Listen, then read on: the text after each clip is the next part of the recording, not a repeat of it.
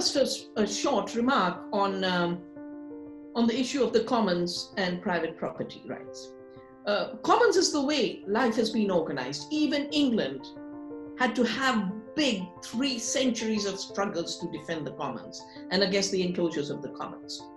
Every indigenous struggle in the world, in the Amazon, in Africa, is about the defense of the commons, not as property, but as the earth of which we are a part.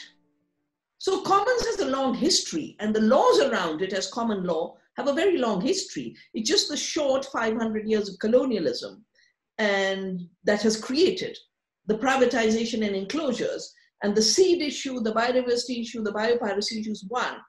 But when you ask, where do I see us going? If we give more strength to the ecosystem view that we are one earth family and organize around that, develop our consciousness around it, we will create new commons, we'll have better capacity to care and much more abundance to share.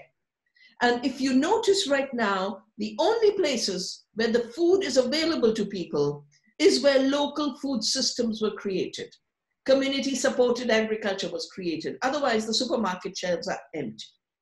The entire food chain has collapsed.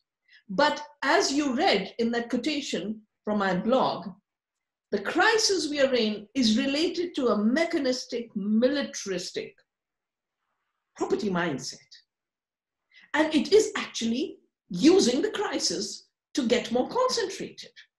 Over the last few years, I have been observing how the digital robber barons are combining with the biotech industry, and the GMOs are combining with the chemical industries, the buyers, which are now the Monsantos, and they're combining with the information technologies to very, very rapid level.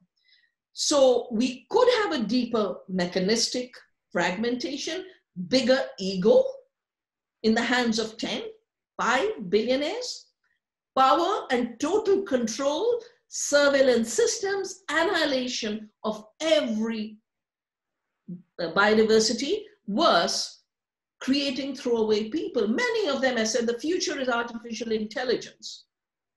And artificial intelligence means we need nobody else for work. Our algorithms will do it all. Sadly, that means 99% humanity will be useless and throw away. And I don't want this crisis to become a rehearsal for large numbers of throwaway people. That's where our deep democratic spirit must come back after the crisis is over, after the isolation is over, to say these are foundational rights.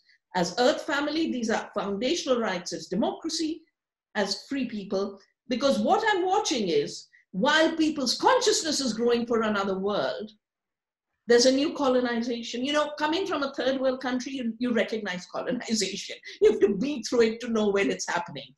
And our land was colonized, our biodiversity was colonized, our knowledge was colonized through biopiracy. But the new colonization is the bodies and minds of every individual. Our minds are becoming minds of data.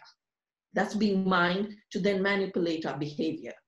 And if we allow that stage to be entered, there won't be life, there won't be freedom, there won't be a future.